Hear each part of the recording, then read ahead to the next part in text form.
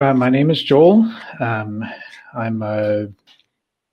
from the US. I did my work at Columbia. I mostly work with Bengali materials, but also some with Sanskrit, particularly as of late, and a little bit in Tibetan as well. A smidge of Hindi here and there, but most of what we'll be dealing with today, at least in the first half of the talk, is drawn from Sanskrit texts, and then towards the end, there's some from Bengali and from some ethnographic field work that I did in Bengal. I guess the only other preliminaries that I should say is I want to thank the IIAS for hosting me and for hosting this, and thank all of you for coming. I certainly appreciate your interest, especially in such esoteric materials. And then the last caveat or comment is that I should say this is still a work in progress. I'm here for another few months. There are still texts that I'm trying to track down and read. There are still commentaries that I'm reading and others that I'm trying to find. There's more field work certainly to be done on this. This is the beginning of a project rather than the end of it. So, having said all that, I'd like to ask you to. I'm going to start with this story, and so what I want you to do is to think of a sage. Assuming that I can figure out how to. There we go.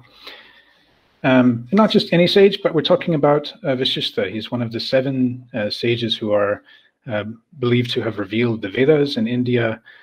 This guy is basically immortal. He is many thousands of years old and incredibly wise and knowledgeable. He knows how to do yoga. He knows how to do meditation. He knows how to recite mantras and get boons and various things from deities in the process. But what we find in some of the texts that I'm looking at, and this is the sort of the main narrative conceit that I want us to think about today, is a story wherein Vasishta is meditating on the goddess Tara. And in most all these cases, he's doing this somewhere out in the east of India. So he's up on a mountain somewhere in what's now Assam or thereabouts.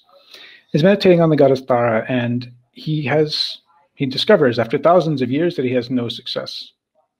And so Vasishta happens to be the son, directly the son of the creator god, Brahma Deva.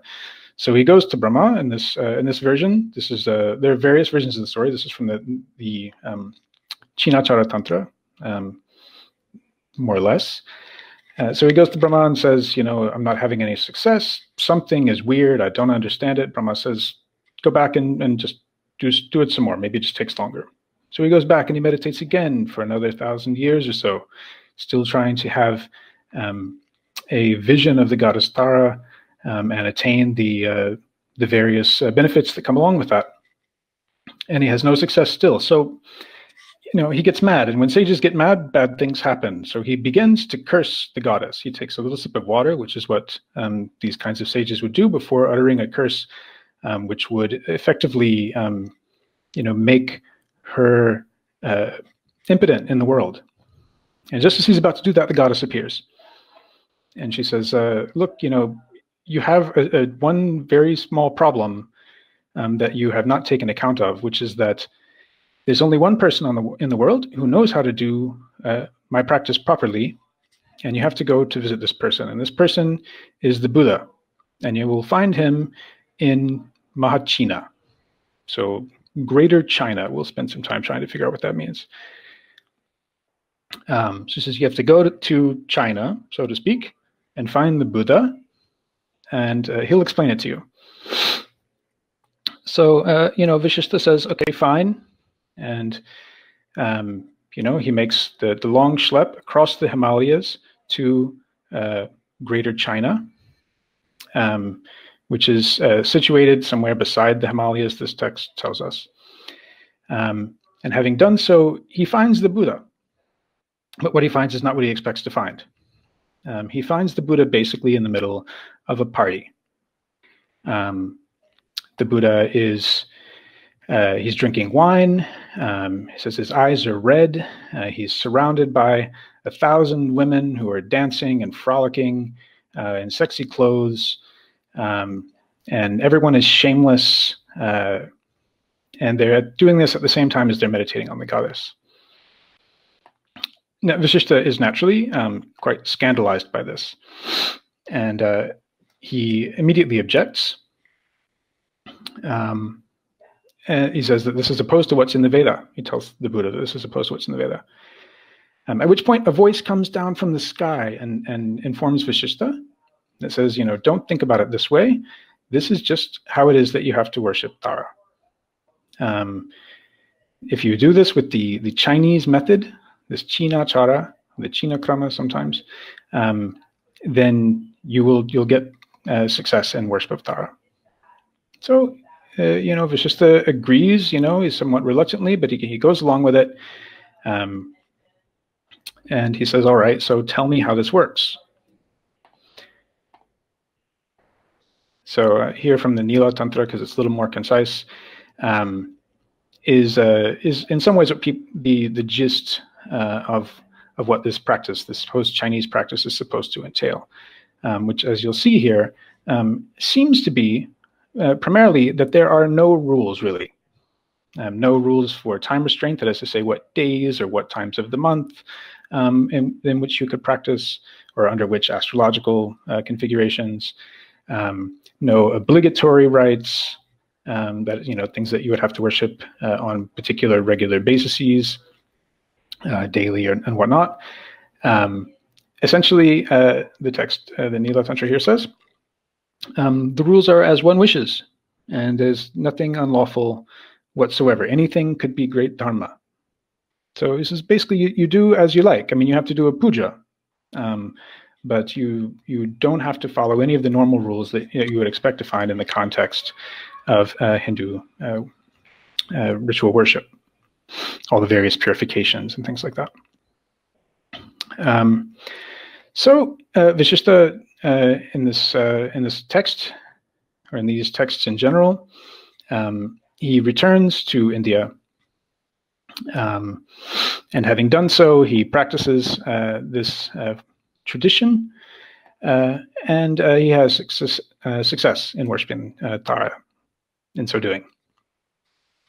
Now, this is interesting because this is only one of just a small handful of cases where we can see an obvious import of a practice from Buddhism to Hinduism. That's interesting on its own, but the bigger question I want us to think about is, why does Vasishta have to go to China to do this? What is the Buddha doing in China anyway, right? Isn't the Buddha supposed to be Indian or Nepali, right? And why, or since when, or in what contexts does this goddess Tara require this Chinese style of worship, right? If informed viewers among you will reasonably ask, well, wasn't the goddess Tara, isn't she originally Indian as well? And then lastly, what, if anything, is Chinese about this Chinese method, which claims to be, in many ways, no method at all? How different is it from standard Indian practices of goddess worship? And what kind of relationship are we imagining between Hinduism and Buddhism anyway, when we think about it in these terms?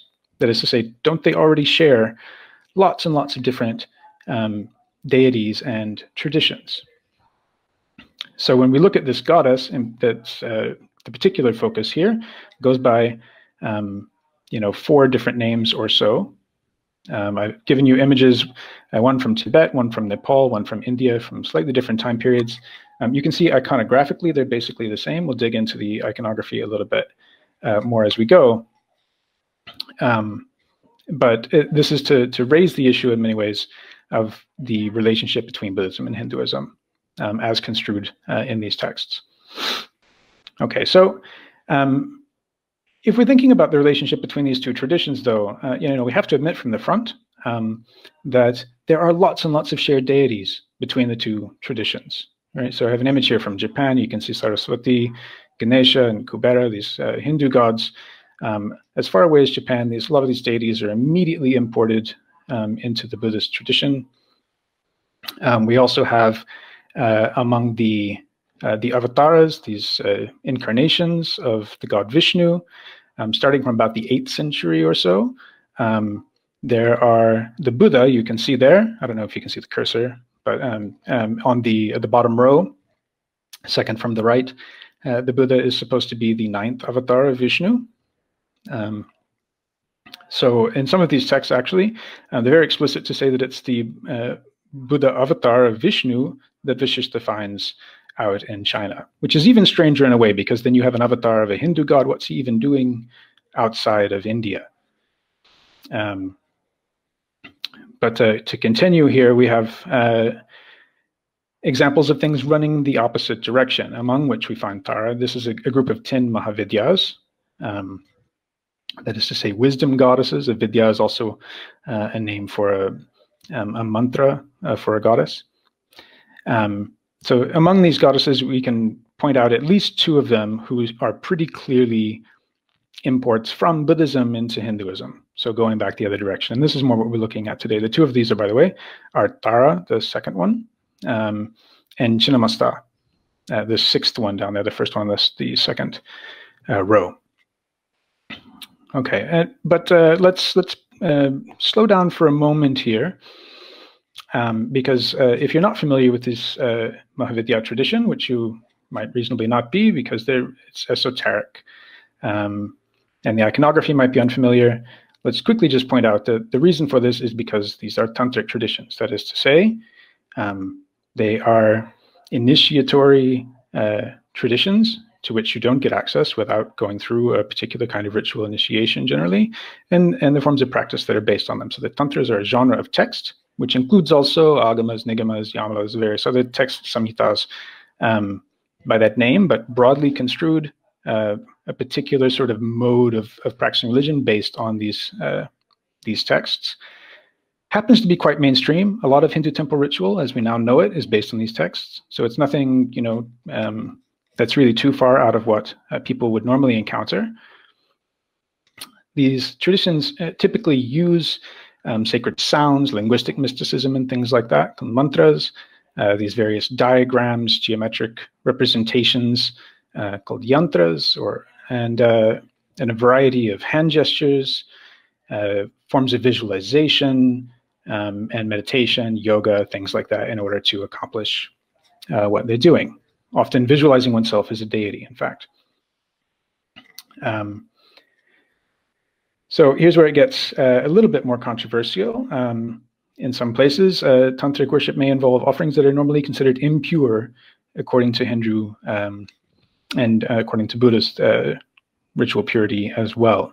So these things would include animal sacrifice and alcohol, most prominently. And then in some very limited contexts, there are certain advanced, some really rarefied practices that either directly or symbolically may engage with human mortality or sexuality. This is practices that may take place in the cremation grounds. A lot of this so-called Chinese practice is stipulated that it should occur in desolate places, among which cremation grounds are quite proper, and sexuality. So, one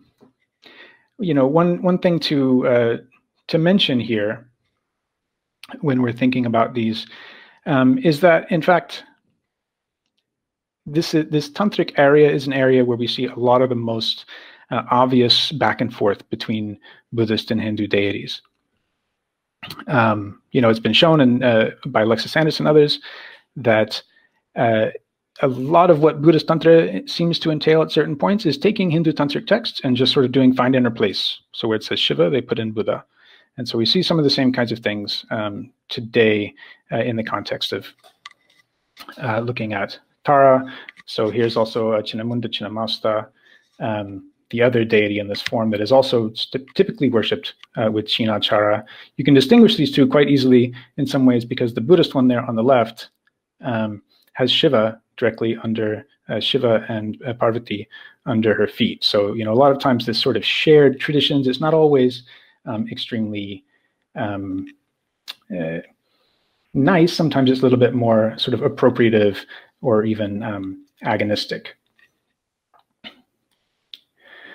Okay, but even with all that, we find these goddesses like Chinnamasta and Tara, despite these features sometimes, incorporated into this group of the Mahavidyas and formulated as manifestations of major Indian goddesses like Durga, Kali, and Tripura Sundari. This yantra here, this Sri yantra in the image on the right, is a representation of that goddess. And I should point out that Tara is never really in this position as being shown as the sort of primary deity, and all the others are manifestations of her. One thing I will point out here is that, Tara's conversion is somewhat incomplete, somewhat, so to say, iconographically. If you look at the image on the far left, you can see Tara at 1 o'clock, and she's standing on what is plainly just a corpse, sort of on a stretcher that's wrapped in a cloth. Whereas if you look at the second image, on the one in the middle, that is to say, there is Tara represented there just at about 10 o'clock or so, and she's standing on an image of Shiva instead of just a generic corpse. So there's some variation with these things. When places that you don't find this variation so much are in attempts to either sort of collapse Tara and Kali, which we'll see quite a bit. But in the context of the Mahavidyas, generally speaking, there are certain features that that will give away this sort of Buddhist aspect of the goddess Tara. And we're going to look at these very briefly, some of these moments of the sort of the iconography and the textual transmission that show how these traditions came to be. Okay, so here's a long quote. We're not going to read all through it necessarily, but from the Sadhanamala, which is an 11th century probably, or at least this portion of it is 11th century Buddhist text. Sadhanas are these liturgies for worshiping various deities, and it just collects a bunch of them. So here we have the what's called the dhyana, the meditative description, which is also going to be the basis for the iconography of this this Mahachina Tara, so the Tara of Greater China. And you see it describes what she's holding in her hands. You have this chopper, which is scissors in some other places, because the word means scissors in modern Indian languages, is kartri. She has a sword also, and a skull cup, and a lotus, and she's standing on a corpse. But the thing I want to really draw your attention to here is this last line, that she bears the image of Akshobhya within her hair. And you can see on the top here, there's a snake up there. So this particular description, we see more or less quoted. I mean, they clean up the Sanskrit, because the Sanskrit is sort of Buddhist Sanskrit. So they clean up the Sanskrit, and it makes its way into the Fetkarani Tantra in around the 13th century or so. And from the Fetkarani Tantra, it makes its way into later East Indian Shakta Tantras, which are most of the sources that we'll be looking at today, or that I've been looking at, and various tantric compendia, these nibandhas, which are very widespread in use in Eastern India, and then to Tara-centric ritual manuals, like the Tara Bhakti Sudharanava, which is the main one that's in use at this temple, that we'll look at later. So you can see that the descriptions, the iconography are as one constant. The other thing would be the mantras. The Hindu and Buddhist versions of these goddesses have almost identical mantras with some small variants. But while we're here on the text, I want to just make one quick point, which is to say that a lot of the sources, earlier sources in particular, secondary literature, will refer to this Vasishta story and this idea of Tara coming from China or Mahachina, and they'll put it in the group of texts called the Yamalas, particularly the Brahma Yamala and the Rudra Yamala. There are two problems with this, because if that were the case, this would be much older. There are two problems with this. One is that the Brahma Yamala that has this story, it's almost certainly an interpolation, and it's a very late one at that.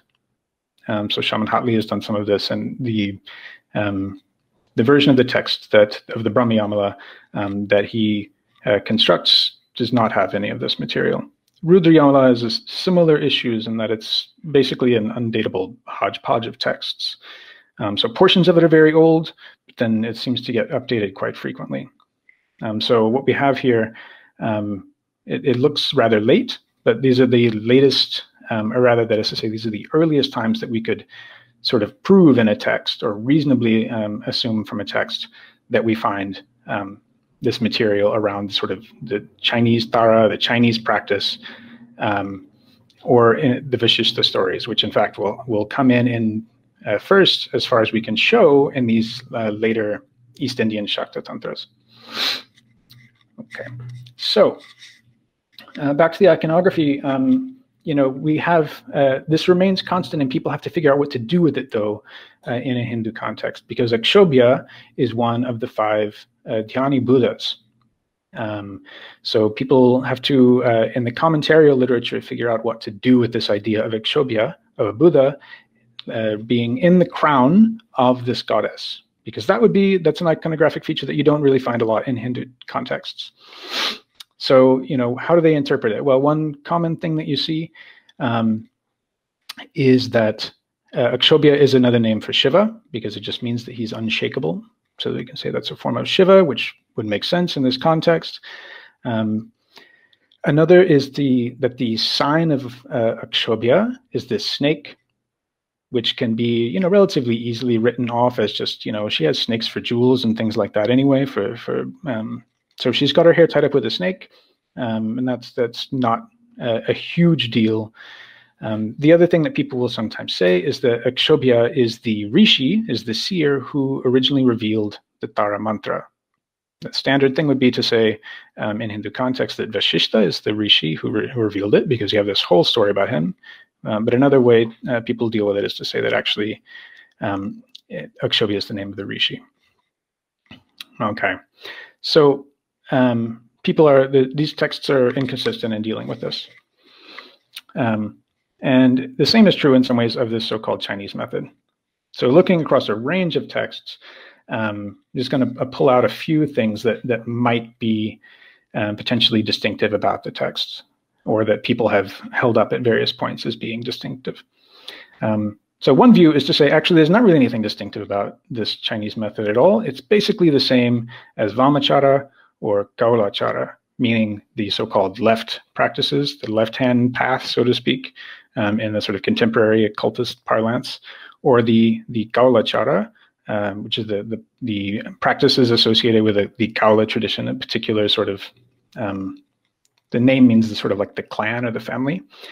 But that would also involve certain features that we'll see in a moment. Before we get to that, though, I'd say there's another group that says, no, it's actually really just the same as Swechachara, which is another achara. There's another method of practice, which is supposedly characterized by this acting according to one's own will for certain restricted contexts and certain times. So, in order to back that up, people would point out, this is the Swechachara claim in particular, this idea that there are no fixed times for worship, no obligatory or preliminary rites in some cases, meaning usually there are various recitations of the mantra that have to be done before it becomes effective, and that all the purification, the ritual purification, is done through visualization instead of, going and having a bath in the river, for example.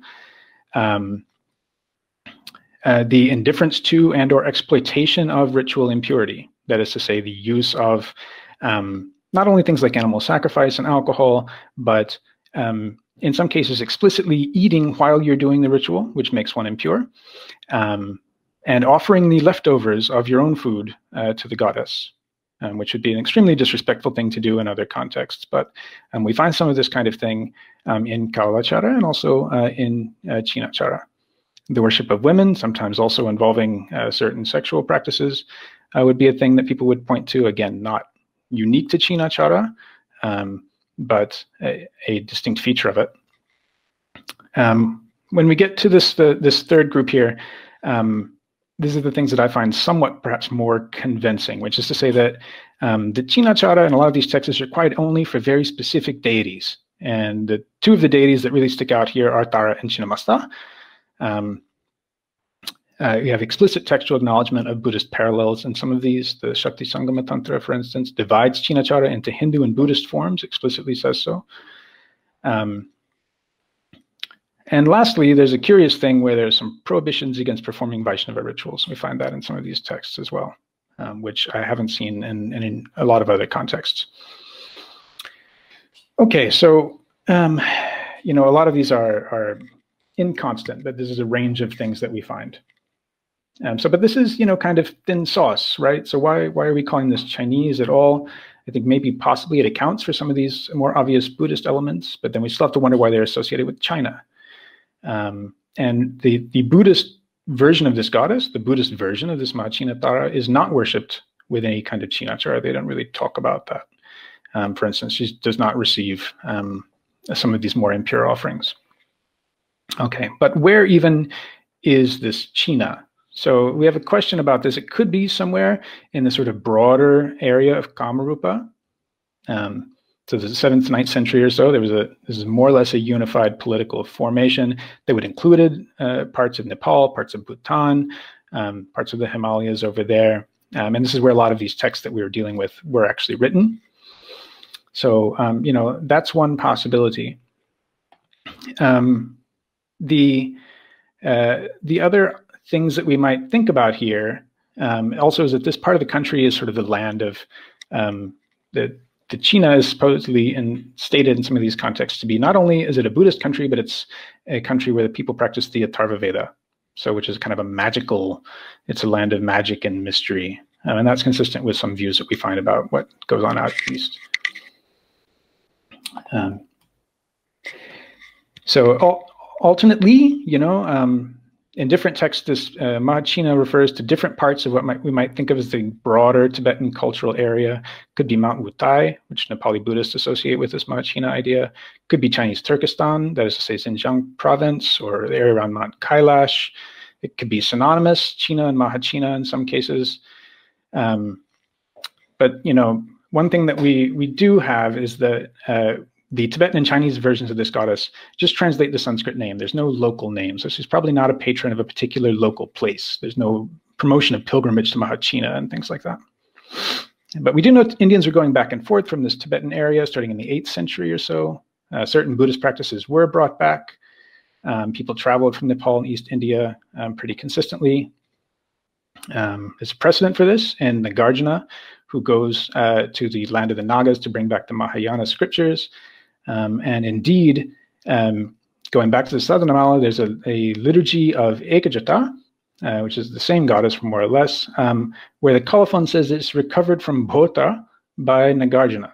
Bhota usually people think means Tibet, could also be Bhutan or something like that.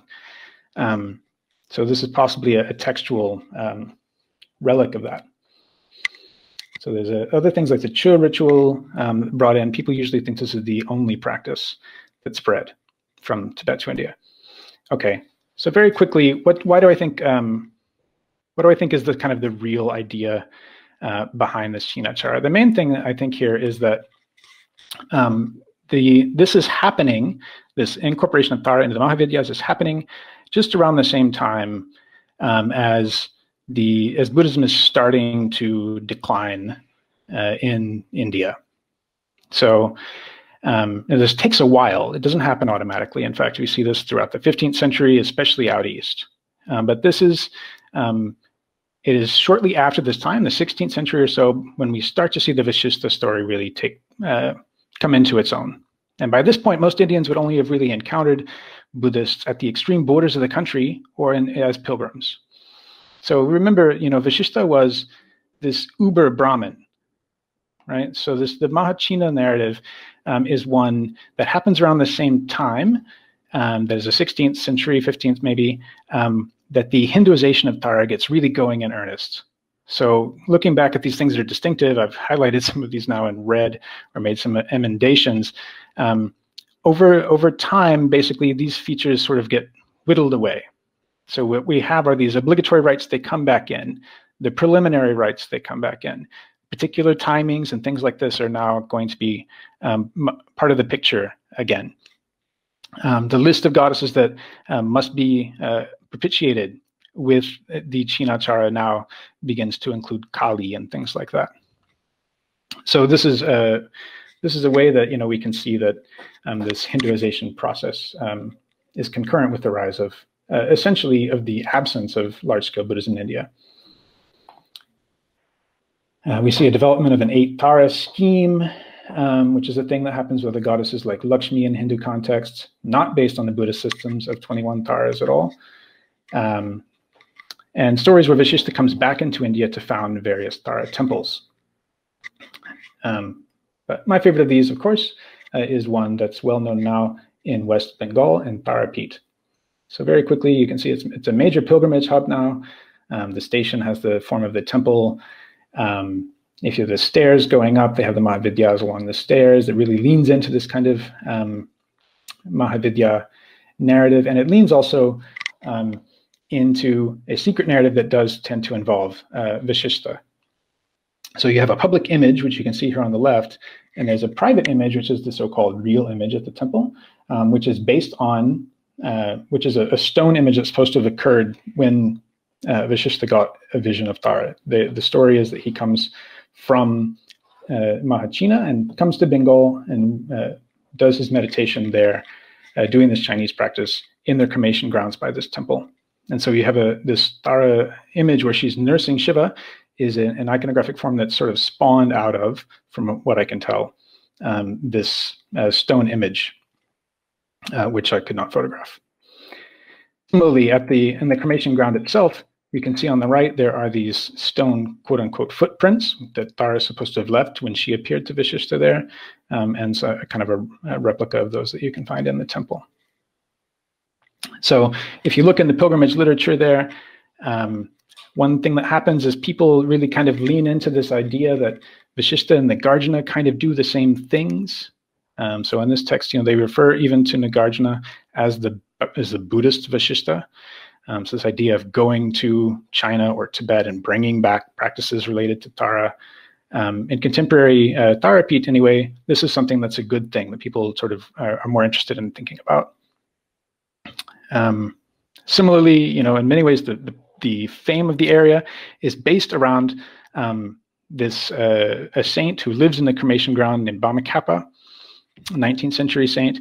What we also find then are a number of stories around him that either have him going to Tibet and bringing back practices, or his disciples bringing back things for him, images of the goddess and so on. Sometimes the stories of the feet are related to him. So this narrative of travel and bringing back practices from China or Tibet, takes on a kind of a life of its own. All right, last points here.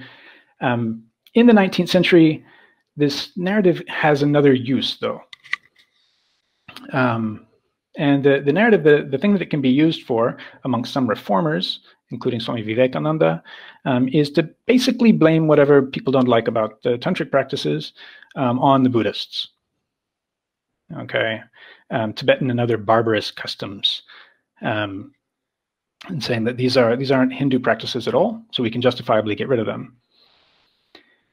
A little later, just a little bit later, this is 1914, we find an indication that this is still kind of the dominant view amongst the intelligentsia, but there's a turn kind of against it because there's a rehabilitation of Tantra that's happening in some ways. This is from a review of a book by Arthur Avalon. We can talk about that a bit in the Q&A if you want. But that basically says, it makes a lot of the same arguments that the infamous sort of aspects of tantric ritual, the sexual rituals and stuff, are actually that's Chinese or Tibetan or something. But that it wants to rehabilitate the project of Tantra in general by being able to push some of those things to the side. Now, the problem with that, if we move forward a little bit to the modern day, is that Tibet is not really an appealing target anymore. Tibetan Buddhism is hip. And it has, if anything, a sort of a little bit of some mysterious occult cachet in India. So there's kind of like an Indiana Jones movie where they have Tibetan clues, which is sort of gibberish Tibetan. But this is a way that, in fact, it becomes a point of pride for people in the materials around Tarapith and contemporary the pilgrimage literature, or if you do ethnography, people are actually very interested in making these links to Tibet and Tibetan Buddhism. Okay, so even though this is a point of pride now, people tend to want to really bring these things forward, possibly because of their interactions with people in the borderlands, in the mountainous borderlands, where the middle classes might go for holidays and things like that. Partially maybe because of Tibetan global cachet, or the experiences with Tibetan refugees in India. There's a lot more of this kind of thing now, where it's considered a good thing, but at the same time, Tali and Tara are merged ever more and more closely. So this Chinachara narrative really kind of falls to the side. It's still there. It's still useful in some ways as a way to introduce novel traditions, or traditions where you don't have a known lineage. You can just say, I got it from some Babaji who went to the Himalayas, some saint. But in fact, it's much more something that just sort of happens behind the scenes, which is supposed to be secret and secretive anyway. But effectively what we have is that this Mahachina Tara, even though this is the dominant Hindu form of Tara, is now basically just Tara, and Tara becomes more or less just Kali. So I'll leave you with you there, and look forward to your questions.